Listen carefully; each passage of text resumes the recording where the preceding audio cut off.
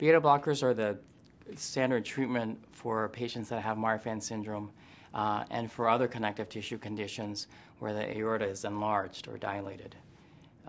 So when I make the diagnosis of Marfan syndrome in a patient, whether it's a child, a teenager, or an adult, if the aorta is enlarged, more than likely we will use beta blockers to try to slow the growth of the aorta.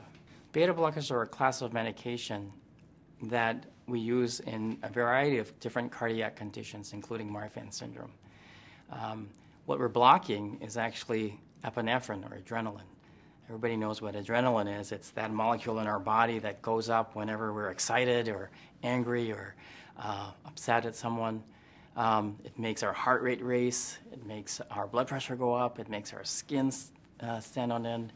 And what beta blockers do is it blocks epinephrine, or at least it reduces the effect of epinephrine. So the good things that we get from beta blockers is the heart rate is lower, the blood pressure is lower, and that's the effects that we're trying to get with beta blockers, trying to block the effects of epinephrine.